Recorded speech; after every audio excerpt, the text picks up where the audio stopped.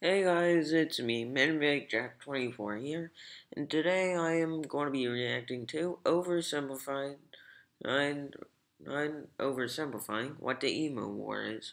If I sound a little off, which I probably will or will not sound, so that's probably because I'm recording this in a different room, like a much more larger room, so that's why it's more like an echo back and forth.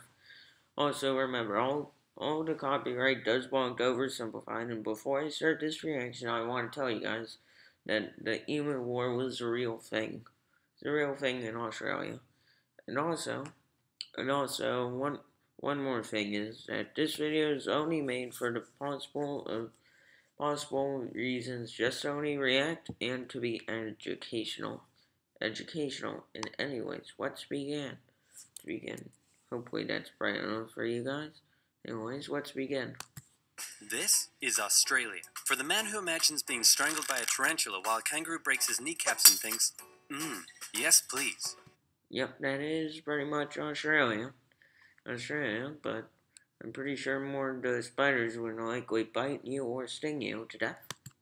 For the man who pictures himself being eaten by a snake in the burning outback while eating a Vegemite sandwich and thinks, yes please. I'm not sure what that has to do with anything, but maybe. That man was Governor Arthur Phillip, who landed in eastern Australia in 1788, presumably saw a dingo being eaten by a crocodile, being eaten by a death adder, being eaten by a koala, being eaten by Mel Gibson, and... Alright, so how old is Mel Gibson if he's eating a koala at the time of English explorers? To himself, yes. Good. Now I know what you're thinking. But oversimplified, the British didn't... Sorry, this is just their advertising part, which I am going to just quickly review, but this is actually untrue. For Australia, the Vikings did, and you'd be wrong. I'm not sure why you'd think that, but hey, that is true. You love Vikings so much, then why don't you check out today's sponsor? Vikings War of Clans was inspired by the PC strategy and RPG games of the 90s we all loved. There. Alright, so if you guys missed it, it was pretty much just him doing his advertising.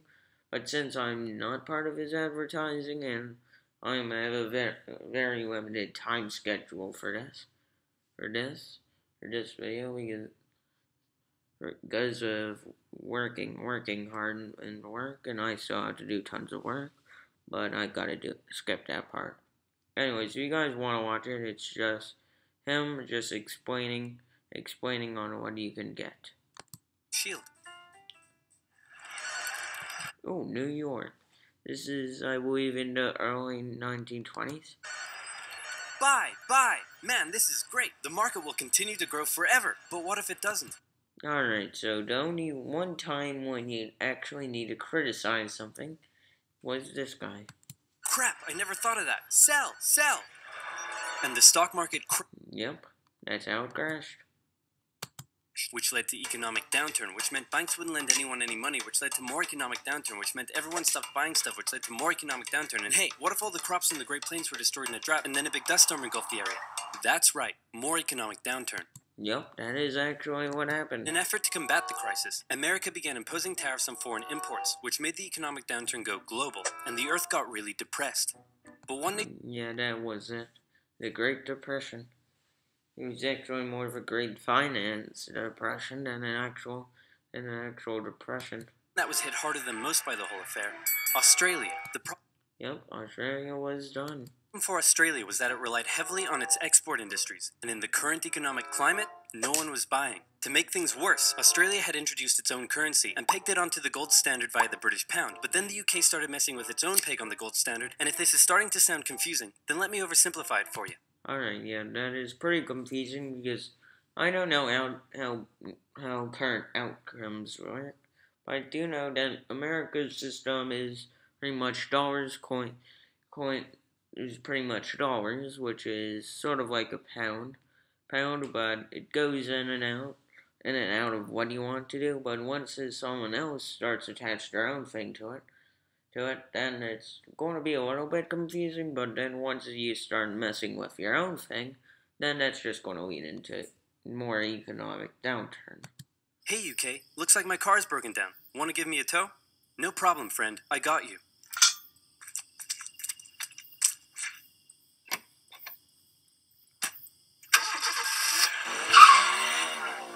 And that is how it would be oversimplified. He wasn't wrong.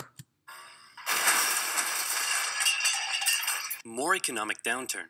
The point I'm trying to make is things weren't good, and in particular, it was Australia's farmers that were suffering most. After the First World War, Australia had given returning veterans land for farming, but with the current economic crisis, the farmers just weren't making enough money, and many left to go find work in the cities. Well, that's probably a smart idea for the farmers, but yet again, Australia does need its own food supplies, since it's an island continent country. Yeah, that's right, Australia, its own continent. Yeah. Yeah, so pretty much it goes in and out of growing its own food, and sometimes I believe by getting imports. You can always correct me down in the comments if I'm wrong about that, but pretty sure that's it. I know that's how most of island nations get their food. For those who remained, things were about to get even worse. Oh no, it's a derping emu. We should kill it with fire. Before we get into that, it's time for some cultural exchange. Alright, cultural exchange. Well, I'm from America, and I can tell you that our flag has 50 stars on it. My national bird is the bald eagle. It's a strong patriotic symbol of America and a deeply valued and protected species. My national bird is the peafowl. It's a beautiful creature. Pretty sure that's a peacock. Whose vivid colors represent India, so we list it as a protected species. My national bird is the emu, and it's a pest. Oh my goodness, this is very odd. The only bird I believe Australia has is technically the emu. I'm pretty sure that kiwis are like the bird kiwis in New Zealand. Also bloody delicious. Emus, 6 feet tall, 90 to 120 pounds, and able to run at speeds up to 40 miles per hour, usually return to the coast after their breeding season. But suddenly they found Western Australia full of lush, wet farmland.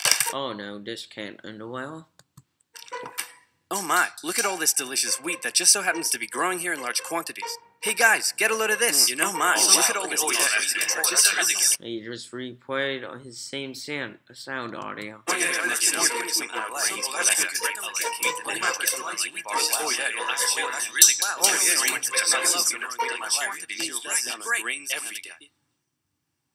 Hey, who left this big hole in the fence?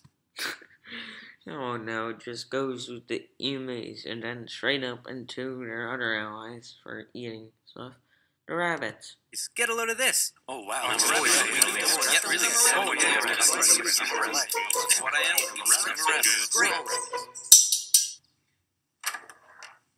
am. This is gonna be the worst day for him. Lovely morning for some farming.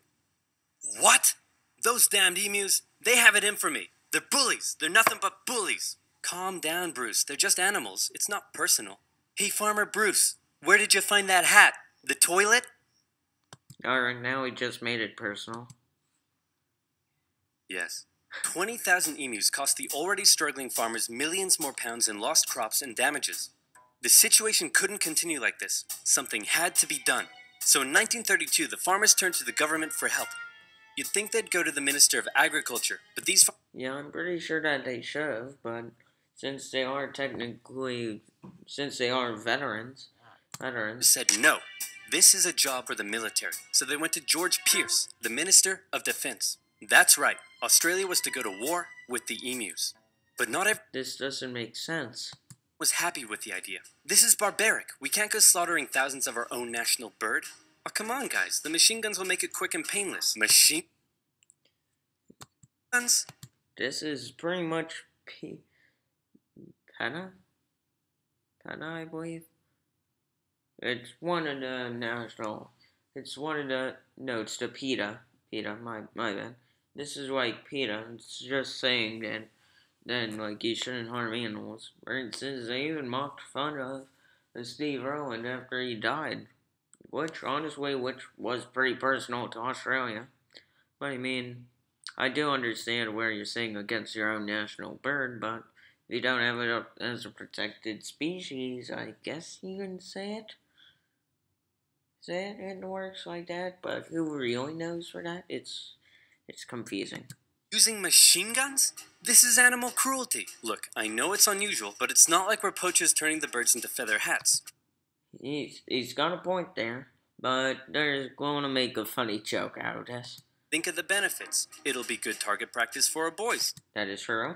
The government can show it took action. Also true. Plus, I can get myself a nice new feather hat. This is the joke, guys. Did I say feather hat? I meant I want to together chat with you about getting you all some nice new feather hats. Did I? This is too funny for me. Feather hats? I meant I want to wage terror at these emus and turn them all into feather hats. Damn it! This is too hilarious. Of course, Pierce first made the farmers sign an agreement saying that they would pay for the whole thing and that Pierce wouldn't take any of the blame if the operation, that was clearly very stupid, turned out to indeed be stupid. And the Smart man.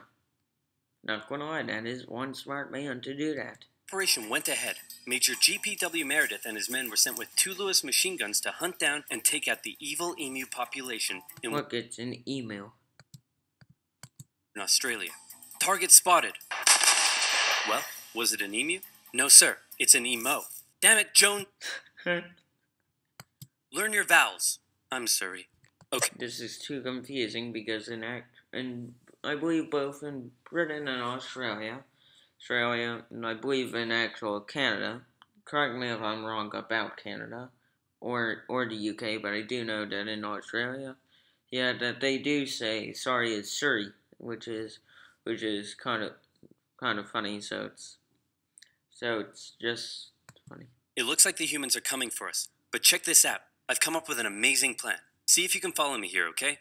When they approach, we run away. They actually did not actually have plans. Just the emus were just random emus. But they did have that smart idea. Sir, you're a genius. Pierce sent a camera crew along with the machine gunners to capture some good old propaganda for the government, and the first battle took place in November at Campion. The men spotted a mob of emus from a distance, so they set up their guns and opened fire. The emus split up into smaller groups and ran in every direction. The men were only able to kill what they called a number of birds, but By a number, we mean less than a handful. That's further of an explanation. vast majority got away. Cut! When you have to be the director of your own film, how do you do that? I guess we should ask Weird Al. He knows how to do that perfectly. Surprisingly, many of the emus were able to take multiple bullets, but still run at full speed to safety, causing Meredith to compare them to tanks, saying, I mean, if Australia would have just sent a couple of emus, I don't know, in some carrier planes, they could have just dropped them off to help Britain take out some of the Japanese in the sea, in the imperial, what's it called? In the Japanese sphere of influence. They could have done that to save Australia. I mean, if they can drive bullets with that, and they can run up to 40 miles per hour and still have that much damage. I see where this guy believes that there are living tanks. if we had a military division with the bullet-carrying capacity of these birds, it would face any army in the world. This actually proves my point. Okay, we need to get closer. This is always a joke with OverSimplified. Everyone gets closer to the person who says, well, you need to be closer or come to me. No, you idiots, not to me, to the emus. Oh, sorry. No. Oh, I guess it's just... I like it. So next, they tried sneaking up on a large number of emus near a local dam and firing at short range. Maybe the men were just unlucky, but my professional opinion... This is not a good professional opinion here. But remember, a professional opinion is that this is an opinion. Not a fact, an opinion. As the emus were magic, because both guns jammed after just 12 emus were killed, and once again, the rest got away. Cut! Still, that's when you have the dark side, but you're not the one with the camera. The men were feeling a little humiliated after losing to a pack of discount ostriches, so they Oh my goodness, that's exactly what I was actually thinking of, what they should have been feeling. decided to move further south, where the emus were said to be tamer. And this time, they had a new strategy. Okay, Jones, here's the plan. You mount the machine gun in the back, I'll chase the emus, you shoot. Got it? Got it.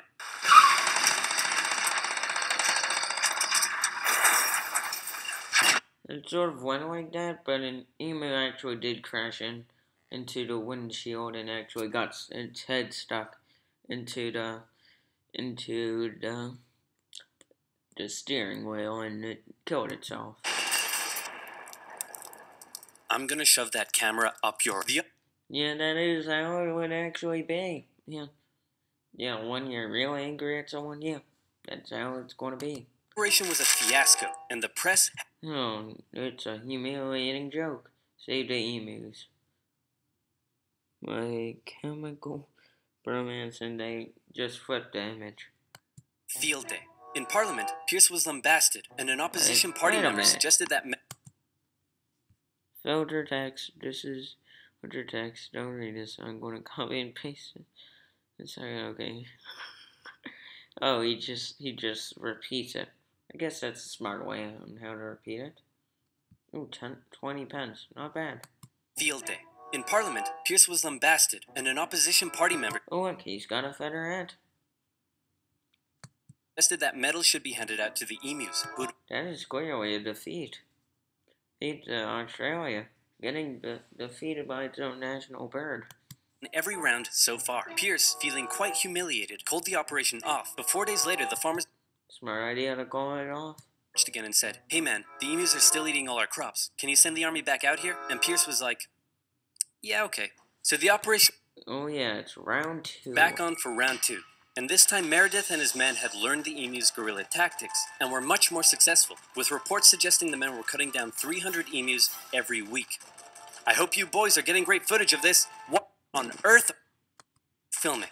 I would have to agree. What are you guys filming? I would actually like to know. Despite... Oh, it's Mel Gibson eating a koala. ...success, the media had lost interest. He uses the same thing again. Mel Gibson again. Can he be considered Australian? I guess we'll never know. ...in the whole thing. But with 1,000 emus killed, Pierce finally ended the operation and returned to Parliament declaring victory for the humans. Alright, so I'm going to say a couple things wrong with this, in which I did see this video earlier, and I do know that this guy here is actually going to explain everything that I'm going to explain, so I'm just going to let him do the talking. Not me, him. For once, it's actually the video that does the talking. I actually get a break on my job. There were 20,000 emus out there I meant hobby. ...and crops, and you've killed 1,000. Meaning there's still 19,000 emus out there. Yep. And in addition, you've burned through 10,000 rounds of ammunition. Meaning you wasted 10 rounds per confirmed kill. That's right. Yeah, I'm gonna go ahead and call this one for the emus. At least I got a feather hat. What? So in the end... That is how you pulled that off? The emus won the Great Emu War of 1932, and the emus continued to wreak havoc on the farmers for years to come. The government... Funny picture of things. ...introduced a bounty system, which saw some success. But for a moment, let's take some time to remember the brave men who said goodbye to their families and risked their lives to take on the great, evil emu population in Western Australia. But even more importantly, let's think of the friends they made, the bond they created, and the memories they shared. Take me home. Now I'm gonna have to skip this part, guys. Just don't feel bad, it's just a reclip of what they do. It's just that this part is actually on how it actually got solved at the end. Guys? I solved the emu crisis. Really? How? I just made some better fences. That's actually how they solved it.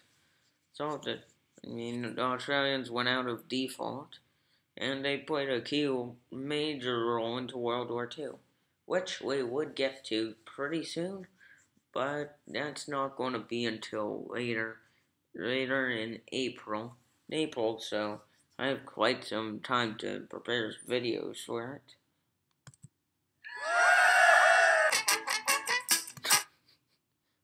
Oh my goodness, look at this. This is really funny. It's all created.